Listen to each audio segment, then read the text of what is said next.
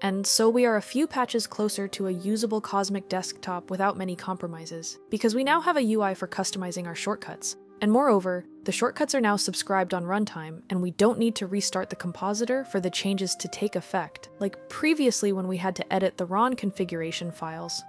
I'll better show you, alright? The very first change is on desktop and panel, that we can now easily set the behavior of the super key. By default, it will open the launcher. That's the launcher if you don't know, and also working as an Alt tab for quickly switching between windows. The second choice is to open the Applications library that basically I don't like at all how it looks, and it is also accessible with Super and A. And next is my personal favorite, the Workspaces, which is especially useful because the Alt tab isn't exactly great. Now, if it could have some kind of animation, everything would look way much better without developers doing that much, I guess. Anyway, I hope we'll get that soon. In the meantime, we can remove some unnecessary window controls. Not sure why I hadn't done that already? Okay, next is the actual shortcut editor. On input devices, keyboard, and keyboard shortcuts. And while many of them are specific to tiling, it isn't like this mess most usually happens on traditional tiling window managers. So even if you aren't interested on moving everything with keyboard, shortcuts won't really get on your way.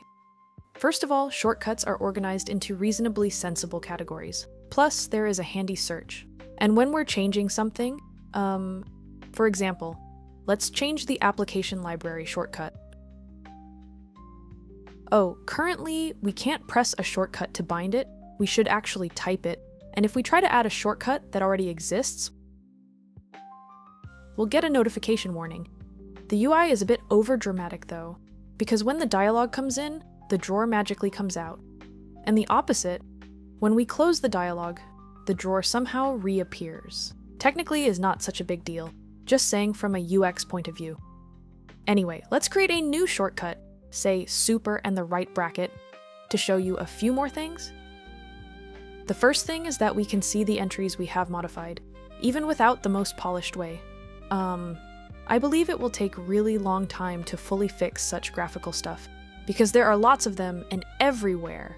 And even if you have lots of contributors, in the end of the day, someone should review and approve the changes. At least, a big thanks to the developers that took the time to install a search box since the beginning, which is super useful and should be everywhere, even on context menus if you're asking me. So we can search for the overview and see that we have modified the key already. Another thing is that we can obviously set custom keys for launching apps and whatever. Finally, and certainly very important for some of you, the shortcut configuration is stored in plain text files, which means you can easily move them around like the good old dots files. True story, even if I had Linux forever, I very later discovered what people meant with dots. So they were asking me on YouTube to send them my dots, and I was like, what the fuck?